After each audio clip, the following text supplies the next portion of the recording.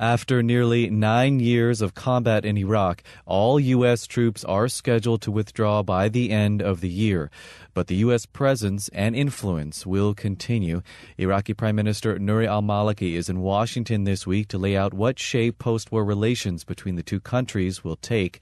And despite repeated promises of friendship and support from both sides, disagreements over detainees, legal immunity, and diplomacy with neighboring nations may complicate the partnership in the months and years ahead. FSRN's Ollstein has the story from Washington. The U.S. wanted Iraq to give troops staying in the country beyond 2011 immunity from prosecution. But after the Iraqi government refused, President Obama announced a full withdrawal of all military personnel by the end of the year. He repeated that pledge at a Monday press conference with Iraq's Prime Minister. Our war in Iraq ends this month. NATO Secretary General Anders Fogh Rasmussen made a similar announcement Monday morning. NATO has decided to withdraw the training mission from Iraq by the 31st of December this year, when the current mandate of the mission expires. Agreement on the extension of this successful program did not prove possible, despite robust negotiations over several weeks. Both U.S. and NATO troops had originally planned on maintaining a reduced presence in Iraq in a training capacity.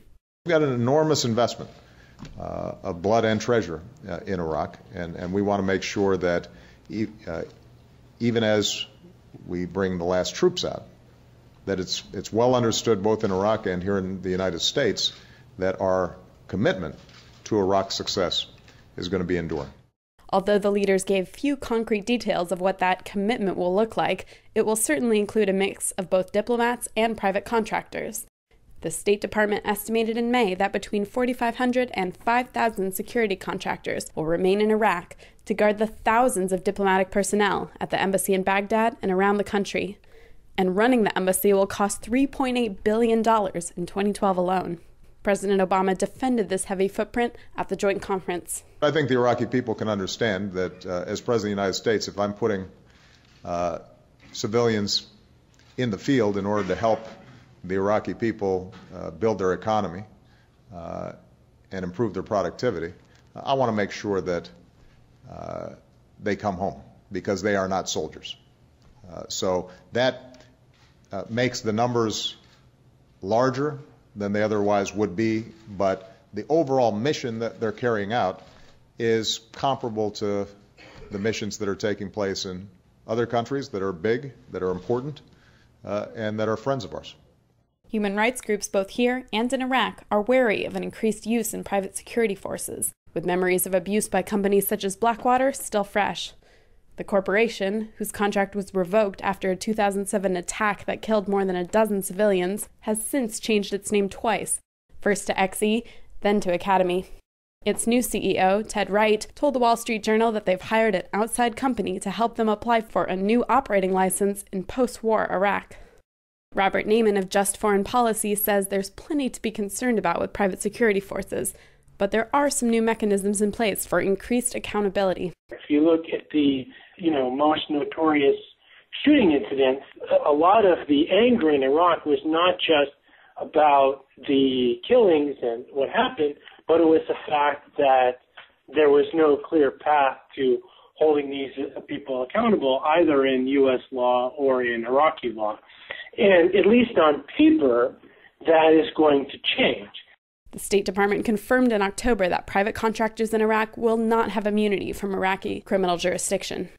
An issue not mentioned in the joint press conference was the fate of Ali Musa Dakdouk, the last U.S. detainee in Iraq, who is accused of being a Hezbollah operative who helped orchestrate a raid in 2007 that killed American soldiers. The administration has not yet announced whether it will turn him over to the Iraqi government, as it's mandated to do, or try to take him out of the country for a military or civilian trial. Because the evidence against Dakdouk was obtained through torture, an Iraqi court may acquit him, as they have other former U.S. prisoners. Naiman says this and other points of contention reveal a failure on the part of the U.S. to make Iraq fall in line with our global interests. This expectation in the U.S. Has been that we created this government, it should do what we want. It should do what we say. And if you look across a range of issues, at the control of Iraqi oil, the relationship with Iran, position on Bahrain, Syria, Lebanon, Israel-Palestine conflict, the Iraqi government is not a mere puppet of the United States. Yet al-Maliki's remarks at the joint press conference suggest that his government may serve U.S. economic interests in the years to come. Iraq today has a lot of wealth and it needs experience and expertise and American and foreign expertise to help Iraq exploiting its own wealth. And we hope that the American companies will have the largest role in increasing our wealth in the area of oil and other aspects as well.